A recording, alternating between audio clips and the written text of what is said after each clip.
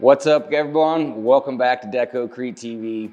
My name's Jeff, and on today's video, we just wanted to run over different diamond segments for that you're going to use for grinding concrete. And this can be a little bit confusing. There's a lot of different shapes, and even ones of the same shape, there might be a few different options within that. So stay tuned, as you're going to learn all about it.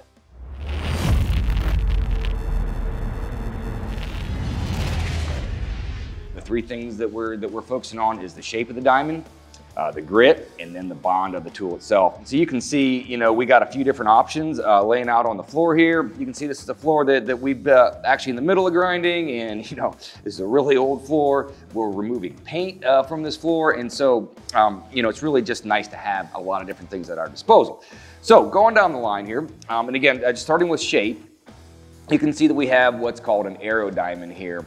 And these, obviously, this is made for a little bit smaller unit. This Dytech 8-inch machine. And this is really all the way on the most aggressive side of things for a diamond that we have in the row here. A PCD diamond segment might be, a little bit more on the aggressive side, but just sticking to just normal diamond segments. Arrow segment is good because it's going to go really fast. And a part of the reasons for that is you can see the way this is shaped. These are all sharp edges right here, and we have just a lot of sharp cutting surface hitting the concrete. Arrow segments are also great because the way it's shaped here in this little V, you can even see the ones we have on our machine right here that we've been running. Removing the paint, again, these ones are cleaned off a little bit now, but the buildup hangs there instead of up here like it would on something that's not shaped that way. So arrow segments are great just for fast prep, removing the surface, stripping paint, even certain coatings, they work great. Just pretty much the go-to diamond for if you're gonna just prep for epoxy. You don't really care what the concrete looks like. You're just trying to get that surface going, open up the port, get epoxy to grab to it. So usually gonna be the fastest option right there. Now in the middle here, we have a bar segment. And again, we do have straight lines here, so we do have some sharper edges, but you can see that the segments are turned, at a little bit different orientation there. And what this is going to do is, it's going to create a little bit nicer product than those arrows did. It's still going to be faster than what we're going to talk about next, kind of in the middle. Honestly, this is one that I don't really use that much, but it's nice to have at your disposal should you need it. Now we have what is something that's in a round shape, and this is what I would call a button diamond.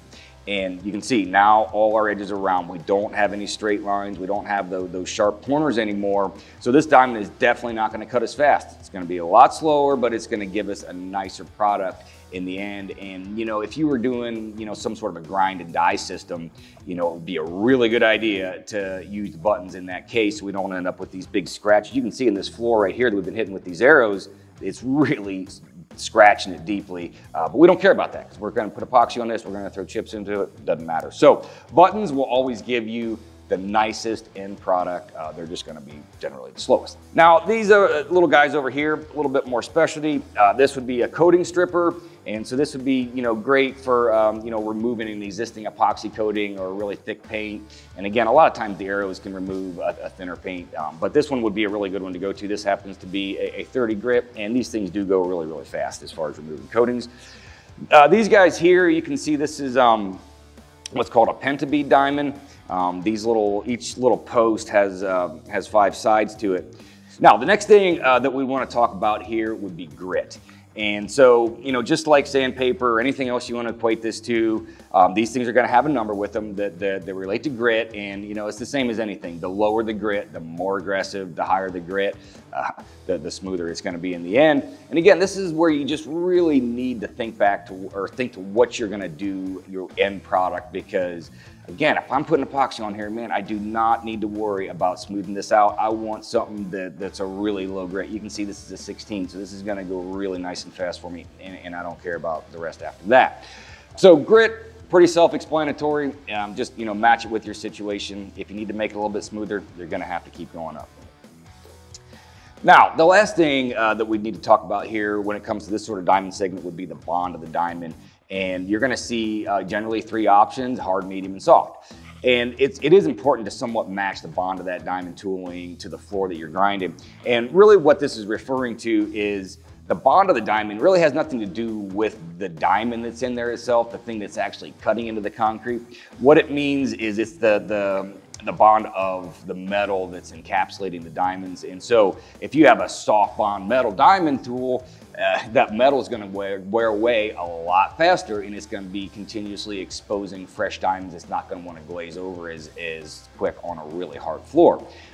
Again, if you have a really hard bond diamond, that metal is not going to wear away nearly as fast. And so on a really soft floor, you know, where it's just chewing through that metal, you actually would want to switch to a hard bond diamond. And so this is where you have to kind of make things opposite, as in hard floors, I want a soft bond diamond. A really soft floor, I'd be better off with something hard bond, because it's just going to make my diamonds last longer. Now, I always recommend starting in the middle. This here is a medium bond. You can see this little button right here. It's a 60 grit medium. And, you know, if I was going to try to remove a little bit of paste to do some dye, I would love to start with that. You know, same as these arrows. I would love to start with a medium, and then I can adjust from there. And this is where it's just nice to have a decent amount of things at your disposal here, where if something's not working right, we can just go straight to the next one and find that diamond that's working for us that day, because every concrete floor is going to be a little bit different. So those are going to be the main things you're going to be using to just grind concrete. Now, again, just to wrap things up, I know I've said this a few times, is just how important it is to know what your end product needs to look like. Because if I was going to run over this entire floor now and clean it up with these buttons, man, I'm just really wasting my time. But if I was going to use this to try to do a dyeing seal system, it's not going to look good at all. Even metallic epoxy, I might want to smooth this up a little bit. So just keep all that stuff in mind. I know it's tough in the beginning, because, you know, you're gonna have to buy a bunch of sets of diamonds, but once you develop an arsenal, just find the one that works. Well, guys, that's it for this week. Thanks for watching. We appreciate you guys tuning in. If you like these videos, please let us know by hitting that subscribe button, and don't forget about the bell icon so you don't miss any of our upcoming videos, and it really helps our channel out. So from all of us here at Deco-Crete TV, we'll see you next time.